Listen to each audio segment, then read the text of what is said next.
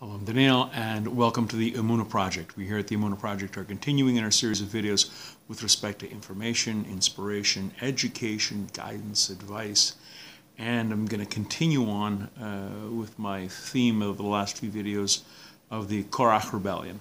Korach Vadosa, Korach and his assembly. And I want to look at a verse in the 16th chapter of the book of Numbers, verse 13.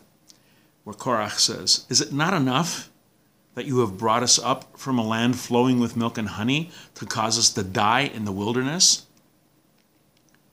Very unusual.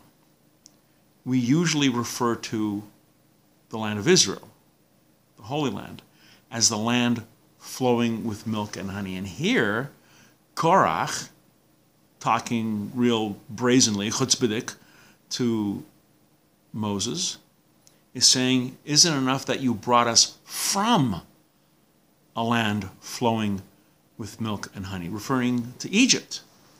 Now, Korach was not a fool.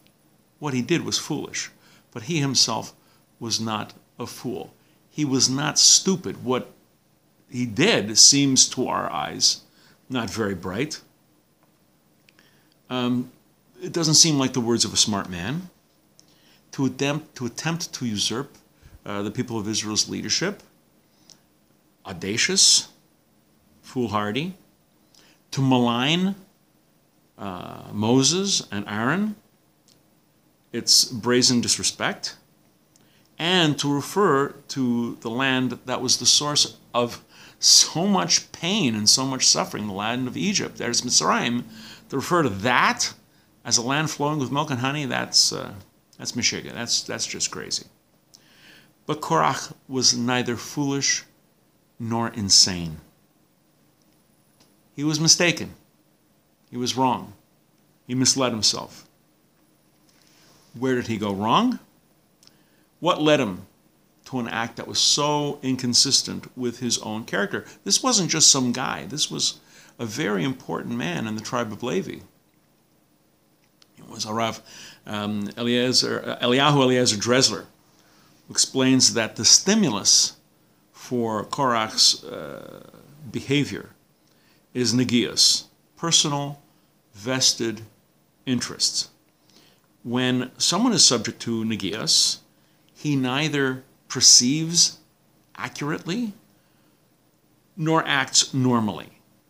It was Harav Aaron Kotler, we talked about him in a previous video, Aaron Kotler, who observed that Korach is an enigma. His behavior is paradoxical. On the one hand, he seeks to ascend to a loftier spiritual plateau, to become closer to Hashem. And on the other hand, he didn't care how he achieved his goal. He did not care whom he stepped on, whom he destroyed, whom he disrespected, even himself. So great was his obsession to perform a greater spiritual service for the Almighty. He was wrong. He fooled himself. He lied to himself. He caused himself to stumble very badly. And we can learn a lesson from this. When you have your own personal interests involved in something that should be L'Shem Shemayim, should be for the sake of heaven, that tends to tip the scales. We must always be careful about this. We're going to be doing more videos along these lines. Please come back. Please watch. Please learn. And until next time, on behalf of the Emunah Project, I'm Daniel, and thank you too much.